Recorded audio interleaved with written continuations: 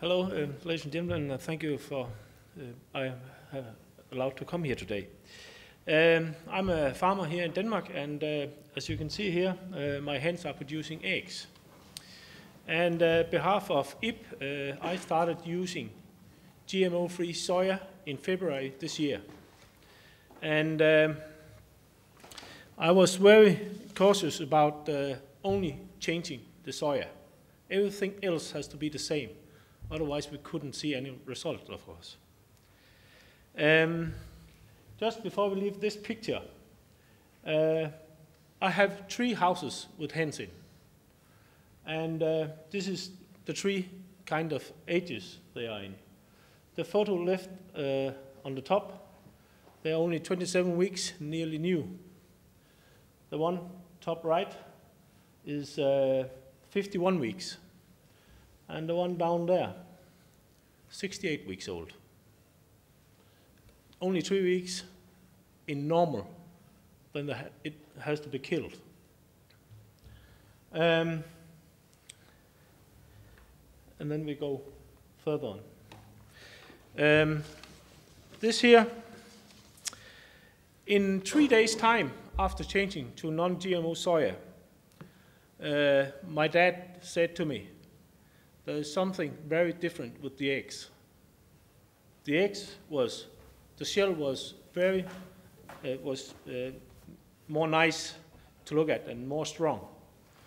And as you can see, we reduced the number of eggs rejected due to shell deformity. And my dad told me before I started with this soya, I was crazy just to try it, because it cost 42 kroners more per 100 kilo. Why the expense? But after 3 days, he changed his mind. Water consumption dropped from 1.7 to 1.5 liters per kilo food. That's another indication of the well-being of the hens. Diarrhea disappeared. And that could be a very bad thing in egg production. Because the eggs are getting very dirty. And as you can see on the graph over here at the left, the egg production increased. I only have, you can see down in the bottom, it's the weeks, the hens, the ages of the hens, and the percent of laying on the left. I stopped at 81 weeks because about 25 weeks before I want to change the hens, I have to order a new lot. These hens at 81 weeks, they should never been out. 8 to 10 weeks more, easily. Normally, they are out at 72 to 73 weeks old. And my floor and the nests are very dry after the diarrhea. And dirty eggs, you see here, the basket here in the bottom, that's dirty eggs from 9,000 eggs, hens per day. In a normal farm, they had the same amount of baskets with 100 eggs in each. That's the difference.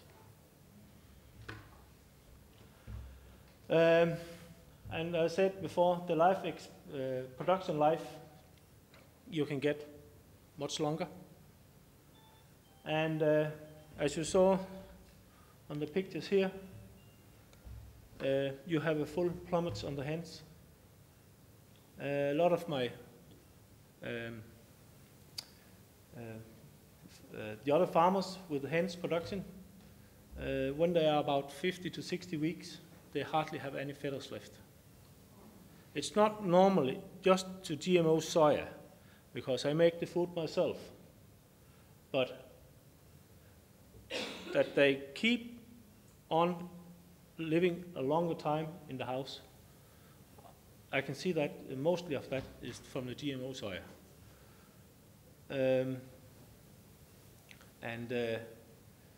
It's much easier to go inside with the hens now the stress level just down. You can do things you can't did for about a year ago. Yeah. If he take photos in there with a blitz on, and well, they blinked the eye, and then kept on going. If I did that in normal house, it would have cost several hundred dead hens, because they've been going into the other end and in a big lump and dead.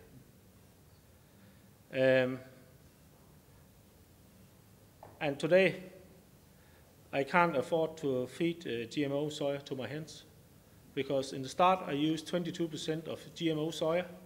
Today I only use 18 because it's a much better quality. So that's it. Thank you.